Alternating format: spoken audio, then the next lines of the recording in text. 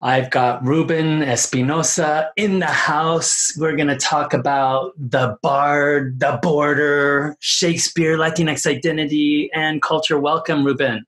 Thank you. Thank you, Frederick. Thanks for having me and inviting me. And yeah, honored to be with you. This is great.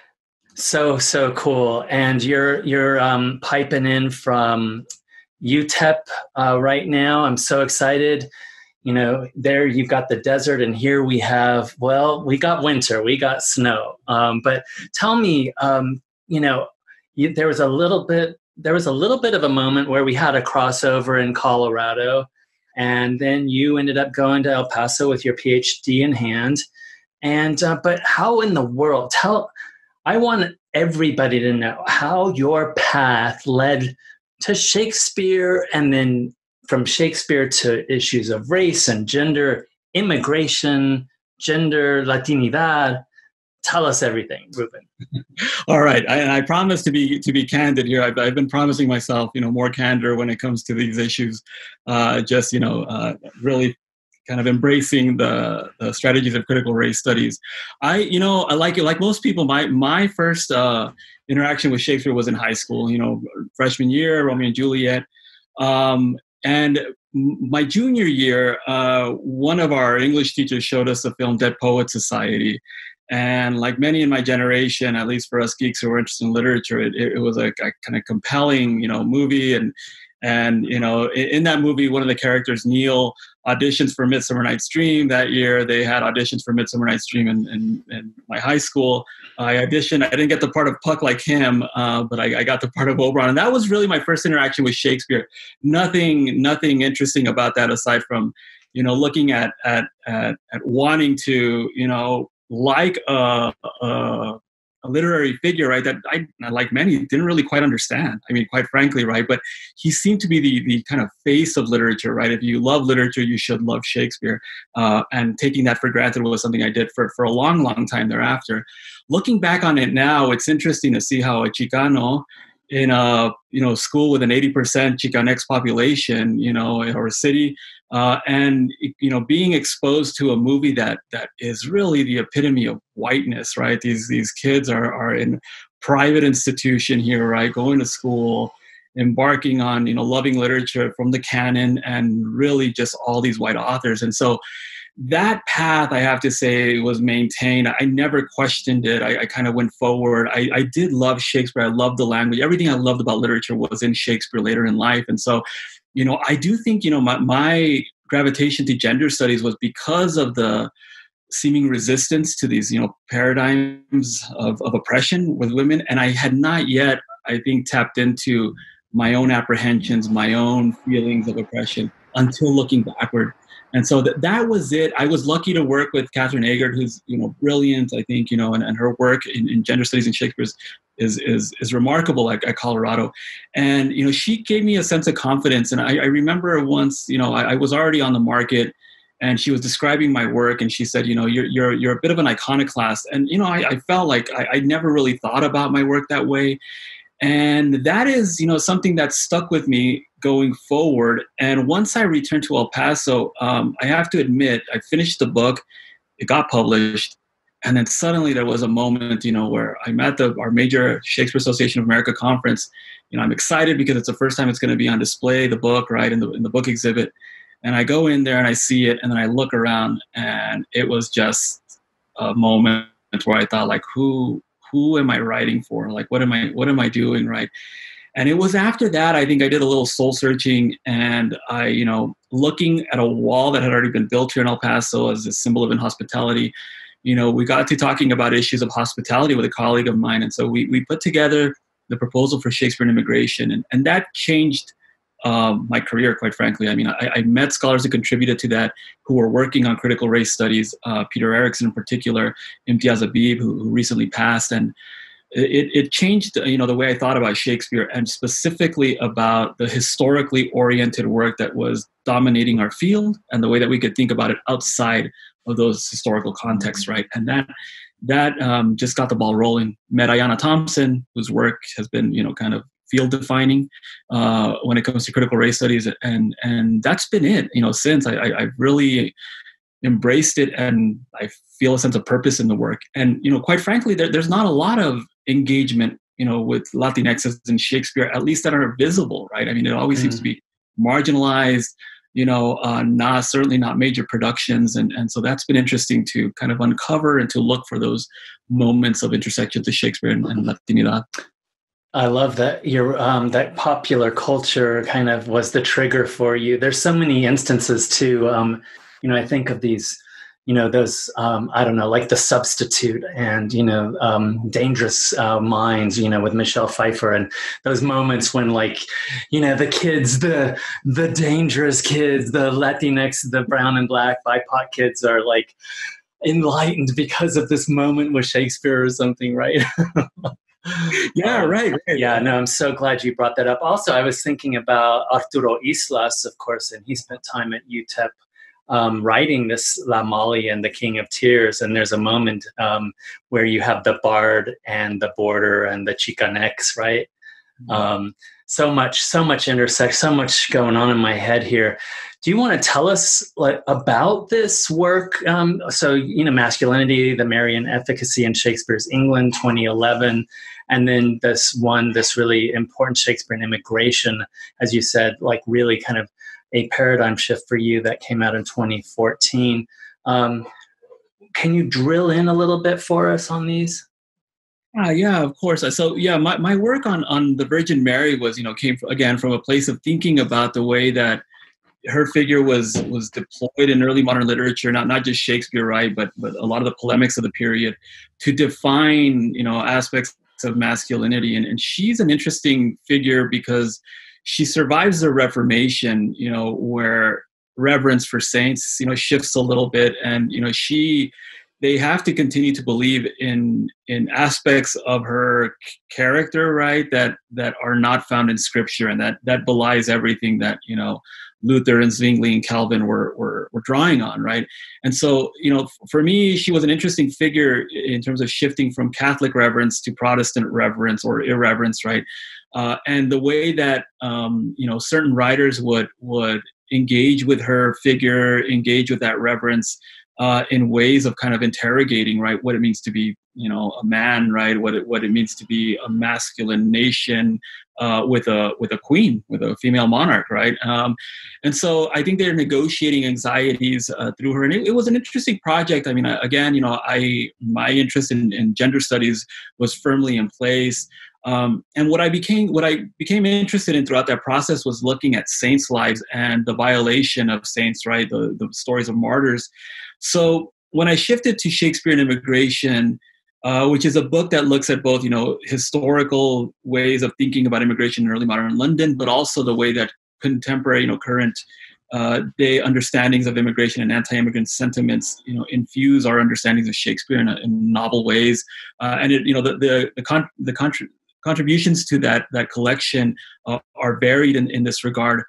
And that came out of a lot of the work, that I did in my first book, and thinking about how an ethics of hospitality, was either embraced or eschewed when thinking about the Virgin Mary. And so I became interested in that, in saints' lives.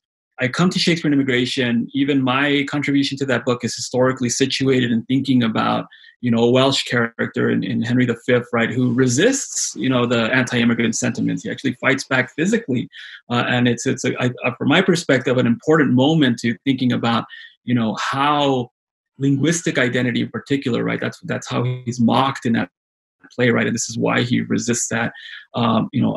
It carries over into our present moment, right. Have all of these ideas in mind. I'm here, and one day I'm speaking to Ayanna Thompson, who works very much, her work is firmly situated in popular culture of the present moment, right? And these kind of present day cultural artifacts and the way they intersect with Shakespeare and race. And she's asking, what's your next project? And I'm telling her, I'm thinking of doing something on saints' lives and vulnerable bodies, right? And as a way to think about the violation of Black and brown bodies in our present moment. And her response could not have been more straightforward. She's like, well, why don't you just write about the violation of Black and brown lives in our present moment?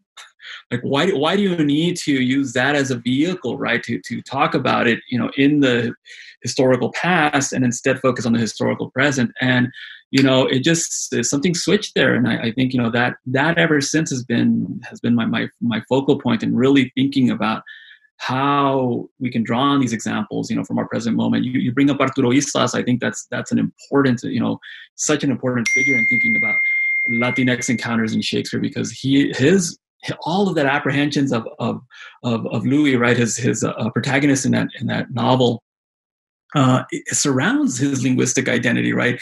Which, from the perspective of Antaldúa, right, is twin skin to ethnic identity. And here you have, I think, the heart of it, because Shakespeare, figures so prominently in that novel in terms of the character, but you can also see Arturo Islas in the backdrop, I feel like really negotiating what he's been made to feel about his own Latinx identity as a writer, right? That you don't quite belong, that you're not quite mainstream, and brilliantly showing us, like, I can engage with probably the most iconic of white dead male authors, right, as any of you, as a scholar, as a writer. And those are the moments where I think to myself, this if we're going to do anything to make Shakespeare important for a Latinx audience, this has to be it. They have to see themselves in the work. They have to kind of see the way the work reflects their experiences and their identities. And that's been what I've been trying to uncover in my research and in my work. And that's the way I arrived here. Wow, so important, so powerful. I bet we're going to get there in a minute, but oh my goodness, I wish I had you as my teacher of Shakespeare in college, Ruben. Okay, this is just coming up around the corner, Shakespeare on the Shades of Racism. And, I couldn't be more excited about this book. And you kind of started to reach into this in your last kind of discussion, the last moment here. We were talking about time and space travels and into these kind of excavatings of new intersectional spaces and Latinidades today. Tell us about Shakespeare on the Shades of Racism. Yeah, so this is I'm excited about this book, honestly, and not least of which because I was able to write a lot of this during what has been for many of us, right, the most difficult period in depression, dealing with this pandemic. The idea for this book preceded the global pandemic, and I was invited by the series editors, John Garrison and Kyle Pavetti, to work on something, addressing race. And this is a cool series. Spotlight on Shakespeare is not looking for a kind of strictly academic, it should be accessible. It's something that is, they're looking to really kind of see the way Shakespeare can be imagined, right, through contemporary issues, events, right, and really kind of focus on those two to make us think about that. So I began writing this with the idea of what John Marquez calls the possibility for a praxis of solidarity between Blacks and Latinxs, and the reason is because there's a rich and vibrant body of work that already exists looking at African American engagement with Shakespeare in the present moment, in the recent past, in the previous centuries. And so there's not a lot on Latinx engagement with Shakespeare. And like many things, I feel it offers us a way to think about how we can focus on these experiences, what Marquez calls experiences of expendability and exploitability for Blacks and Latinxs, without conflating the histories of these individuals, right? I mean, that's not at all the point, right? But thinking about, we are working within the same systems of oppression when it comes to white supremacy, right? So how can we rethink the way that Shakespeare is being mobilized, utilized for these anti-racist efforts, right?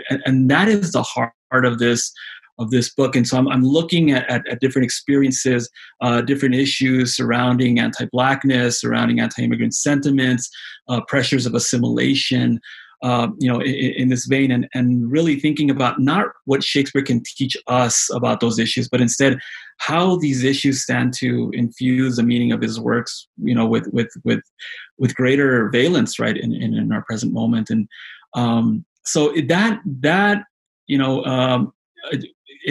mentioned at the start, I've been trying to focus on being more candid in my own experiences, and it really has allowed me to think about, the weight of, what to borrow from Baldwin, right, the weight of whiteness, right, in our society, and how that particular pressure just, defines so many of our experiences, and what happens when we are able to really interrogate that white supremacy head on. So it's a shift for me. I'm not looking necessarily, for the moments of the, Black characters in Shakespeare, or, these moments of race in Shakespeare, but instead looking at whiteness and these moments of white supremacy and the monstrosity surrounding that, and being very honest about those dangers, because we see that happening now. I mean, I think the greatest danger in our present moment is precisely that. I mean, the kind of mobilizing of white supremacy, right?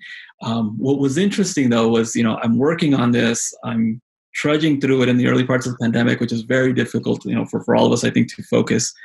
And then, the events of June happened with George Floyd. And it was a moment where I either one, I went, had to start all over from scratch and reimagine the book, or continue on. And I decided to do the latter and include an afterword to acknowledge that and to, think about how that incident, right, and how what we have been really wanting for such a long time, right, widespread protests and real, anger surrounding this kind of blatant police killings of unarmed Black men and women, right, in our society, and to see that, to see that incident and to see the reaction to that, I think, for so many of us was heartening in a way of thinking people finally are getting it, right. But I am eager to see coming out of this, right, how this is going to affect the Academy, right, how we are going to respond either in a sustained way, or my hope is it's not just yet another incident here, right, that we see, look at it, and then move on, right. Mm-hmm. Monstrosity. Of course, I'm thinking here, you mentioned monstrosity, and I'm thinking Caliban, of course. You mentioned white supremacy, and I'm thinking Ariel and Prospero. But that's me in a really naive, simplistic kind of way. Maybe you can talk about whiteness and the illegitimate borders and Black and brown bodies, and in other of your work, or in the work that we just talked about. Hey, I'm not going to let you be self-effacing here. I've read your work on Shakespeare, and you've got a keen view of it. So no, I mean that's one way to look at it. I mean, certainly Caliban comes to mind, and I think he in many ways is engaging what the energies that I'm interested in. When he says, you taught me language, and my what I've learned from it is how to curse, and curse at you. And so that there is an ownership there, right? But there's also the kind of devastating reality of his continued oppression from the start, throughout, and to the end. I mean, when Prospero says, "The sting of darkness, I acknowledge mine," it is a continued ownership of that. And so those are, that's one, I think, very, very explicit way of thinking about it. But, there are undercurrents here in a play like Merchant of Venice, where Portia helps to sustain, the white supremacy in that particular play.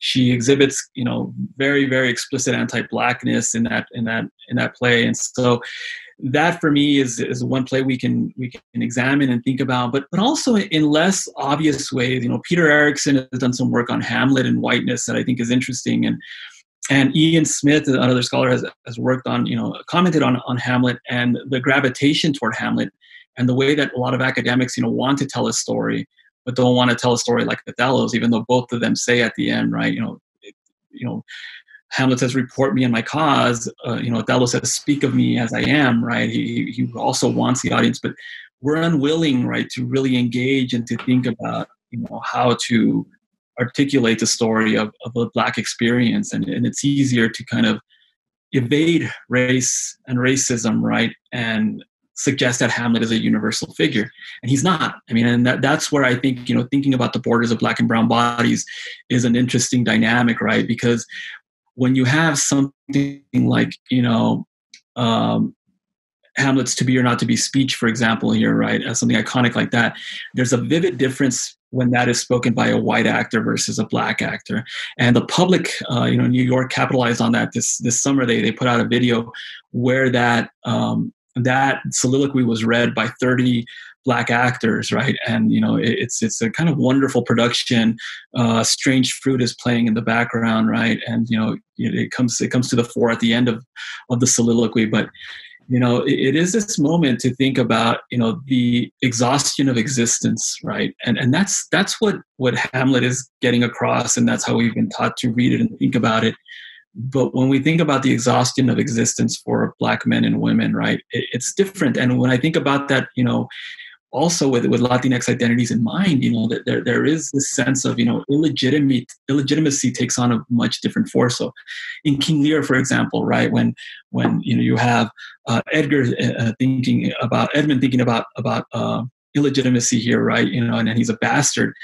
That sense of unbelonging, right, kind of carries a significant weight when we think about those words spoken by a Latinx actor. And so I'm eager to see productions like this. Unfortunately, they're not mainstream, right? When we go to watch films, right, it is the whiteness of Shakespeare on display. Even in attempts to create a multicultural cast like Baz Luhrmann's Romeo plus Juliet, you still fall into the paradigms of views of Latinxes as violent, right? Where, the kind of white Montagues, those kids, right, are Hawaiian shirt wearing, kind of innocuous,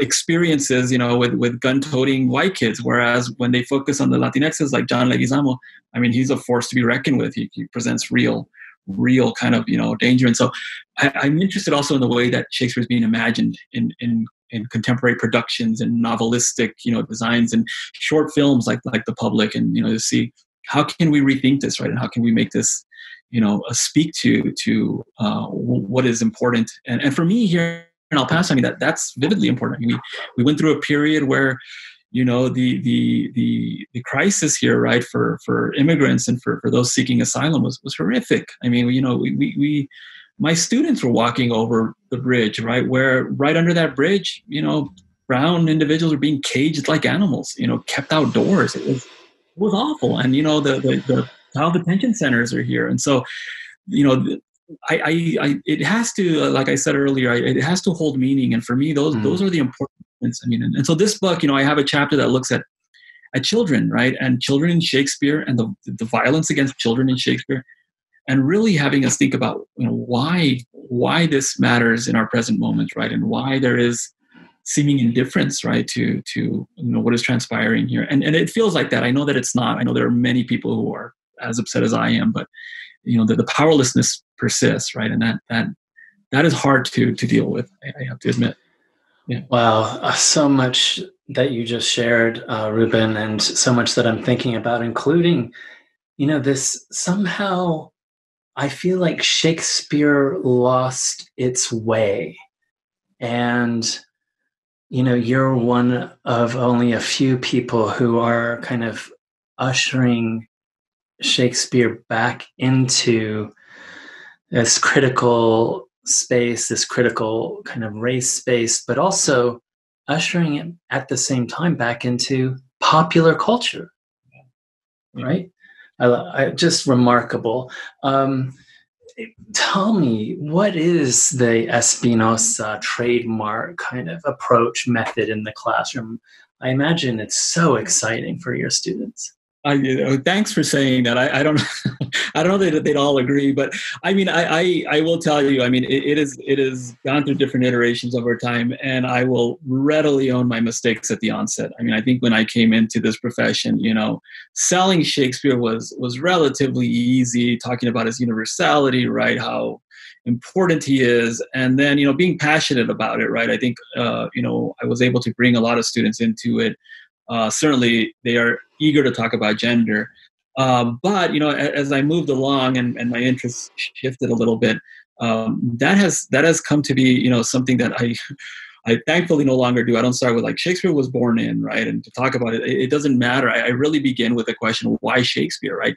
Like, and for them to think about, like, this is a required course if you're an English major, you have to take a course on Shakespeare. It's the only sole authored required course that they have to take.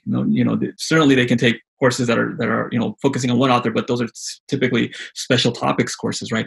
And so my question is, why Shakespeare? And always there is, like, he's universal, he transcends time, all these answers from students, right? But asking them really to think about, like, how does he factor into their own legacy, right? Their own literary legacy. And this on the border has been interesting because many of them are quick to say, in a lot of ways, Cervantes would be more meaningful, right? And the question there is why? As Chicanxes, as bilingual students here, right?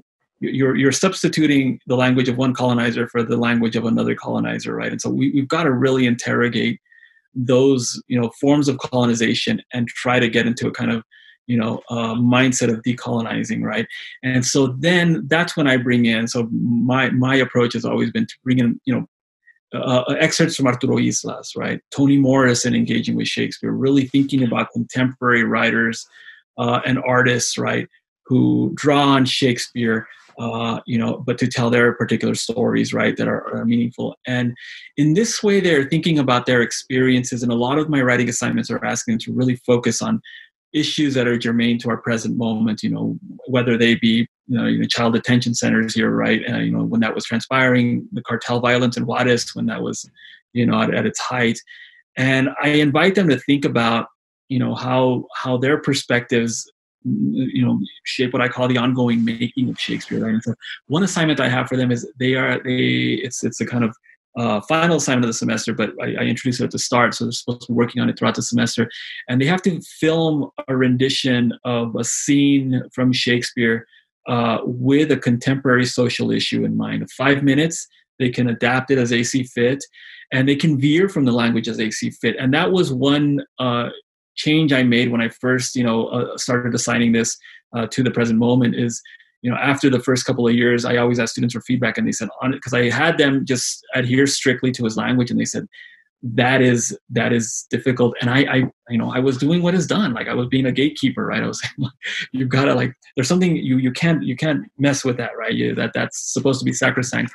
And that's not the case. And once I untethered them from the language, some brilliant productions came to the fore with some very honest, candid discussions about, the issues that I'm invested in, apprehensions about linguistic identity, feelings of alienation for our transfronterizos, right? Students who are crossing over from Juarez. And those moments lead, I think, to the important conversations that we should have, which are about race. And I want to make it clear. I mean, you mentioned I'm one of few, and there are thankfully, I agree with you. I think that at some point, it feels like Shakespeare lost its way, but that was a concerted effort. I mean, the gatekeeping in Shakespeare is real. And so even in the 90s, when you had great scholars like Joyce Green McDonald, Kim F. Hall, Arthur Little, all focusing on race and Shakespeare, it felt like these kind of stutter steps because people were not really willing to embrace that as part of the dominant conversation about Shakespeare, right? That was being defined by the likes of Greenblatt,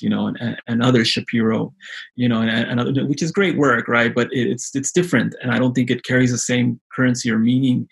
And thankfully, they committed to that, and Ayanna Thompson really, was able to come in and mobilize. And I remember being, part of a seminar that had a large body of auditors all committed to race in Shakespeare. And the invitation was made and saying, if we're going to do this, we have to do it collectively. And we have to work collectively to making sure that this becomes a kind of, not a niche field as they see it, right? But an important field. And it has. I think it's defining the way that we are moving. And I'm excited about it. I'm excited to be part of that community.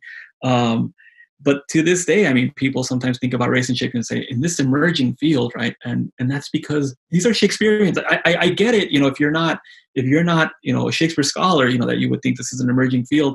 But those who have been in the profession for, 40 years and are calling it an emerging field, it feels like you're paying attention to what you want to pay attention to here, right? And you are very deliberately ignoring, right, what has been part of this, throughout the process. And so it's exciting. I really do feel it's an exciting moment to be a Shakespearean because, if you've seen, Ayanna Thompson, had the open letter, was part of the open letter to the MLA here, right, talking about gatekeeping and publishing. I mean, they really are challenging now what they know are the structures that define the way that, certain scholarship is valued, right, versus other scholarship that is seen as maybe tolerated, right? And yeah, I feel like now is the time to certainly capitalize on this. So amazing, Ruben, which leads me beautifully to where is the vitality in Latinx studies today from your side of the table? I mean, Frederick, so I will give you all credit here. You've been doing this for a long time and drawing attention to the importance of Latinx studies. I think for the reasons that we all know, the shifting demographic in the U.S., right, but the continued devaluation of brown lives, right, in our society, the view of Spanish, right, seen as a deficit, right, as opposed to a kind of an asset for our students, for our communities, right. The outright hostility, right, to a Latinx presence in the U.S. when we know for a fact here, right, the borders moved on us, right, we were here long before many, and I think there's importance in really trying to foster that sense of confidence and identity, right, for our students as they move forward. And I'll leave you, I think, with an anecdote. I think that demonstrates this, beautifully. It was the issue in Tucson, right, when SB 1070 was passed, and Dolores Huerta went to speak to the students at Tucson High School. And she told them very, very candidly. She said, you have to be informed voters as you're coming to graduate, and you're going to be, because Republicans hate Latinos, she said, right? And, the superintendent at that time, who was a Republican, was so incensed that she would say this to the students, that he had his own aide go and tell the students that Republicans don't in fact hate Latinos, right? And in a moment of resistance, they turned their backs on her and they raised their fists, right? And it was a kind of wonderful moment of resistance. But what transpired there was a dismantling of the Mexican American Studies program at Tucson. And this is a point. People always assume that they banned the books, and it really was a self-banning that took place, because what the teachers did is they were forced through legislation that was passed that said they could not broach conversations about race or colonialism in their classes. They had to identify books that might lead to conversations about this, because it wasn't a matter of the teachers bringing up the topic, but even if a student said, for example, they're studying the Tempest, right, and says, like, well, Caliban strikes me as like somebody who could be, a slave or somebody under colonial mindset, already they're in violation of the law. And so they had to go self-centered, and they banned a lot of books. Most of them were by Chicanx authors, Latinx authors. Shakespeare was there, right? Shakespeare's The Tempest was part of it. His cultural capital mattered so much that this made national news. They were like, the banning of The Tempest, right, in Tucson. All of that aside, I think the study that was, conducted by the University of Arizona at that time demonstrated that the Mexican American Studies program at Tucson meant higher graduation rates and higher college enrollment for Latinxs. To be clear, what those legislators wanted in Tucson was not necessarily caring about what kind of humanities-infused books were, doing, but the success of those future voters here, right? And that is a continued, I think, devaluation of their worth, deliberate attempts to keep them, kind of politically silent here, right? And really continue with this, a pattern, right, of creating roadblocks for Latinx success. So what's the value of Latinx studies? I do feel it's a sense of confidence and belief in oneself that our students have to gain. I'm grateful that because of that incident, that list of books was adopted by so many school districts across the U.S., right, with Libro Traficante, right, and Tony Diaz at University of Houston who put that forward. So if I could just even briefly harness the energies behind that to speak to Shakespeare studies, and I feel like I'm doing something. Wow, so powerful, so important. Ruben Espinosa, the University of Texas, El Paso, thank you for your work. Thank you for your intervention for the BARD, borders, borderlands, Latinx culture, identities. Thank you, Ruben. Frederick, thank you for having me. It's a pleasure. It's great to see you. And thank you for the work you're doing. I mean, this is great. So I'm honored to be here. Thank you.